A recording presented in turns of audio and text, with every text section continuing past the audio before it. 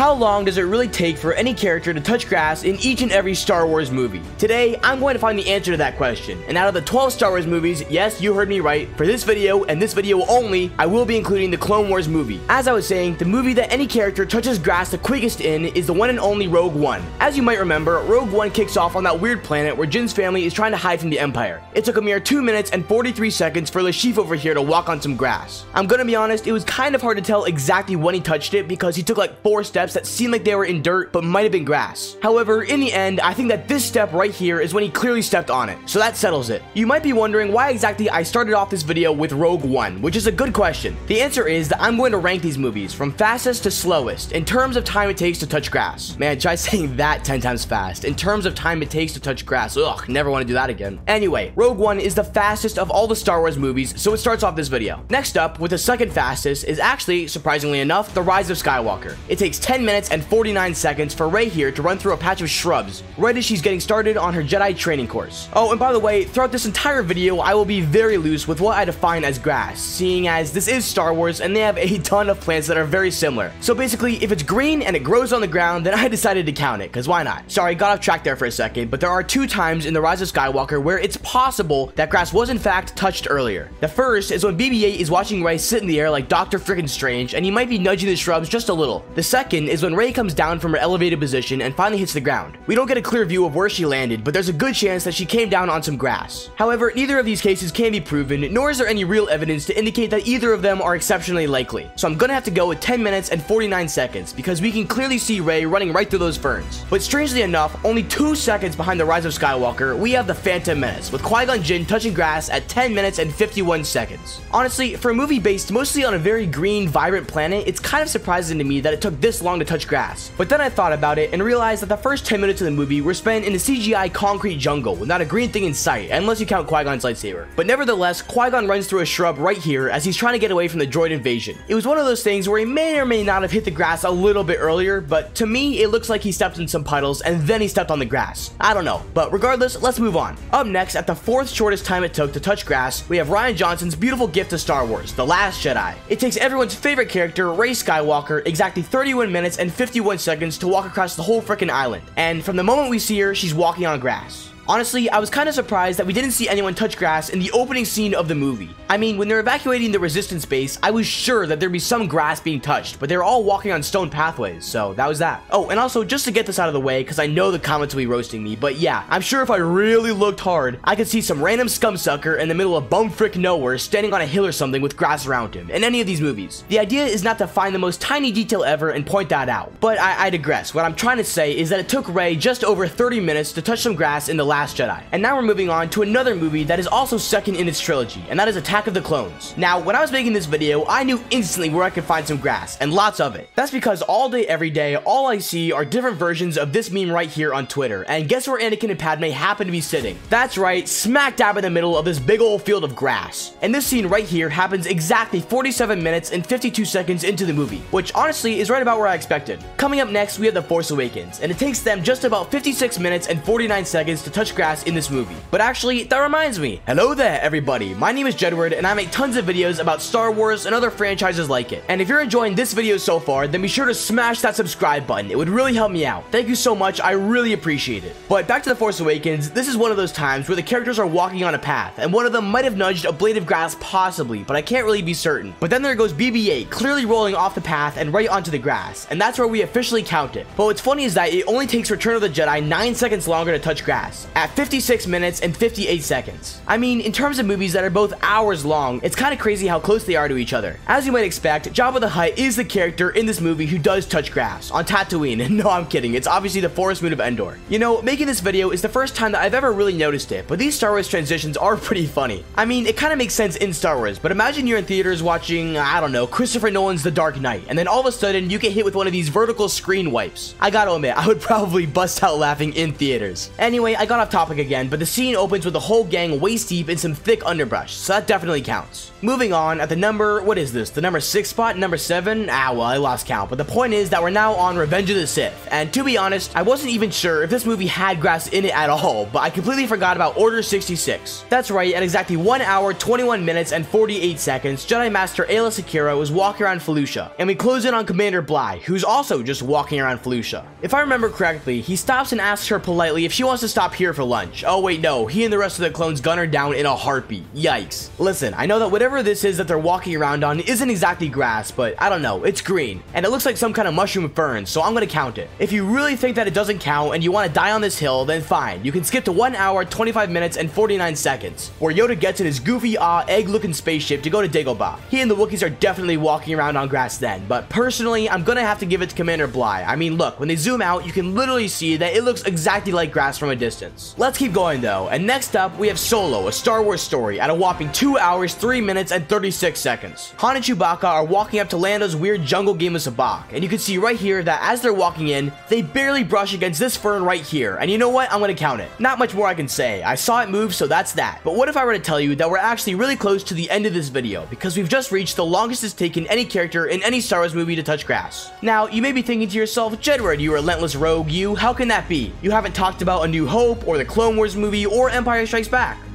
Excellent observation, my dear viewer. It's actually very simple, and the explanation is this. In all 3 of those movies, not a single blade of grass was touched whatsoever, not in a single one of them. The closest thing that these 3 movies had to touching grass was when Luke Skywalker was on Dagobah in Empire Strikes Back. But even then, the ground is just sticks, leaves, and dirt. And yeah, he does swing on a vine, but there ain't no way I'm counting a vine as grass. That's too big of a stretch, even for Star Wars. You know what's not a stretch though, is that if you like this video, then you will absolutely love this video right here with all your heart. I promise. So be sure to go check it out. Thanks for watching, and be sure to subscribe.